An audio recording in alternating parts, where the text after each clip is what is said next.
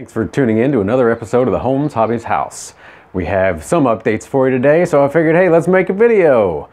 There's pretty much nothing new over there other than the mini bike on the floor, ready for action. She's always ready. Misty has been the most dependable electric bike that I own, which is saying a lot. I've owned quite a few. We have added some drywall to the walls. You can tell the lighting is pretty poor because, we had to throw in this thing for now. At any rate, got the drywall up. We'll have to do a little bit of mud work and tape work, and I've also threw down a sheet of vinyl floor just to have some water resilience in here. And I have pulled the toilet and reset it no less than 3 times this week. My buddy that's been living here a little bit is out of town, so I figured, hey, perfect timing.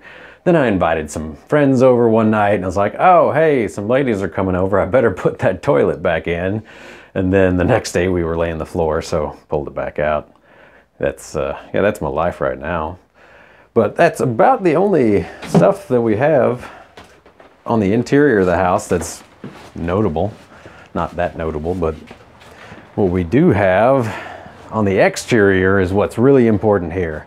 Is some, we'll call them rock crawling courses, but it's really landscaping as far as anybody's concerned.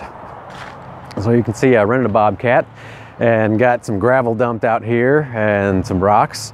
It was a 18-ton load of what they call shot rock, which is just blasted right off the wall into the truck essentially. 25 tons of 1-inch gravel, and then another 25 tons of essentially shot rock. They called it broken boulders because there were some larger pieces in there. And it is a lot of rock, it turns out. I don't think it's enough, but it's still enough. I think we can make some landscaping courses. And I just got to kind of figure out how to fill in the areas so that a crawler can actually get up in this stuff. But I used the Bobcat to kind of push it around and get the big boulders up to the surface as much as I could. And just we'll have some fun, just kind of play around with it. I would tell you that I know what I'm doing with all of this, but it would be a lie. So I'm just kind of learning as I go along here. Just using the Bobcat for the first time, I think I did a pretty good job laying out the gravel and everything. Tried to not tear up the yard, only where we're gonna have, this will be a Missouri native landscape bed right here. Pretty much all of this area, we're getting rid of the grass. And it's gonna be some grasses, some reeds, some like touch-me-not plants, butterfly garden, some hummingbird plants, stuff like that. Just, something that'll be really easy to take care of is the goal. And Missouri natives would probably be the best ones from Missouri because they're used to the very dry weather in August. They're used to the very wet weather in April. And so it makes a pretty good mix, we feel. The neighbor was also into some landscaping, and so we're gonna also create a water garden here, Missouri native landscape bed. So this area will also match my yard too. And as you can see, the gravel planter that we have up by the yard is extended into his front yard as well. I have the landscape truck, the mobile shop already in there, just so we can kind of show you how big the place is, I guess. Now on to the other landscape beds, AKA rock crawling courses. There was enough rock that, well, I just didn't want it all in the front yard because who wants to be in one spot all the time, right? And we have 1, 2, 3, 4, 5, and then a 6th hidden pile in the backyard. Definitely some larger rocks back here. I tried to put the largest rocks in the back so that we would have, kind of the best courses for us in a more hidden setting with more shade. The shade was really the prime directive of this. Again, some larger rocks.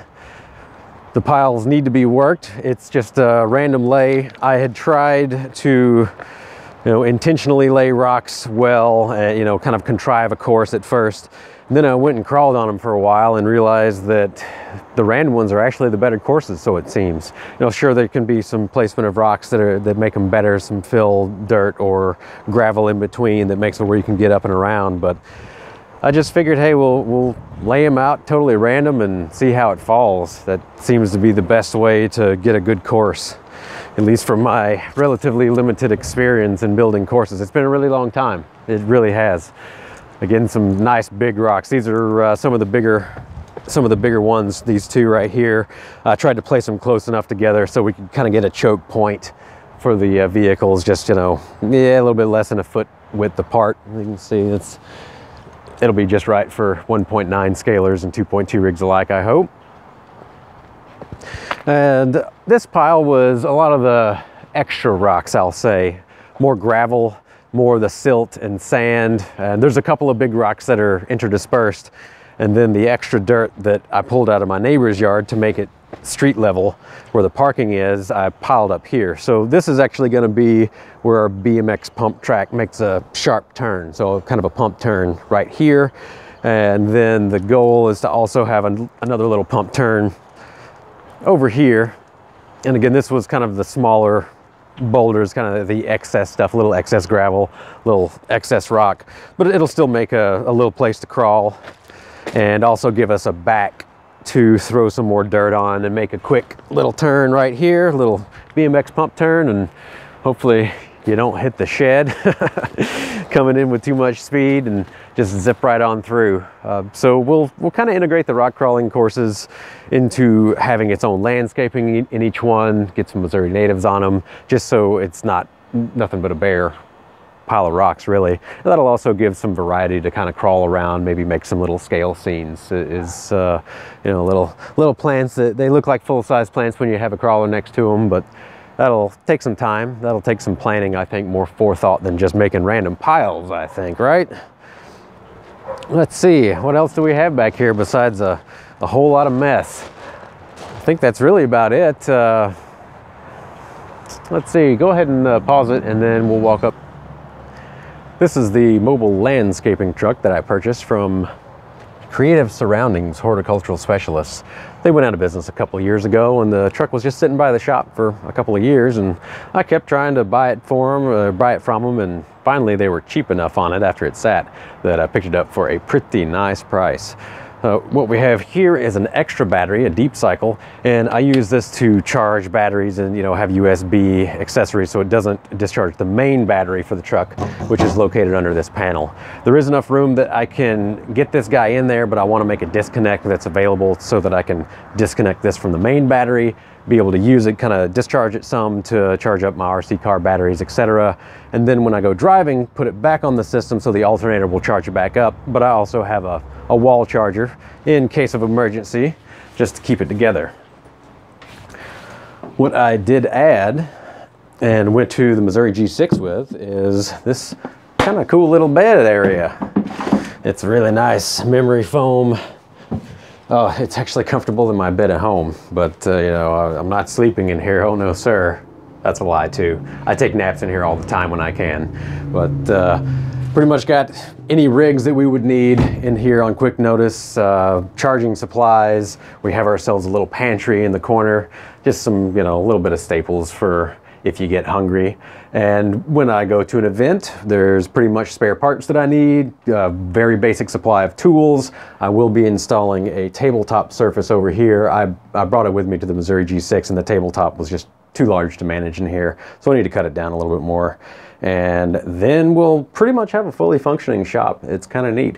Now, during the Missouri G6, I realized that the aluminum body really pulls that cold through fast. It ended up being a freezing night the first night that I was there, and it was freezing inside here. So my plan before next winter is to put up foam board and maybe do a second layer on the roof of you know, whatever this stuff is, you know, some sort of landscape or you know, some sort of paneling on top, just so it's not quite so cold in here. But the foam board, maybe even a layer of you know, some wood on it to make it look good. That probably won't happen, but we can make goals and plans, right? So that's pretty much this idea in here, is to make it comfortable, a little bit more comfortable than it is already, I guess. And we'll be off to the races, although it's functional right now, which is kind of cool. It survived a drive all the way to south side of Missouri and all the way back without a hiccup, so that was pretty nice to know. Well, I think that about covers it for our updates this time. Thanks for tuning in, and have a great day.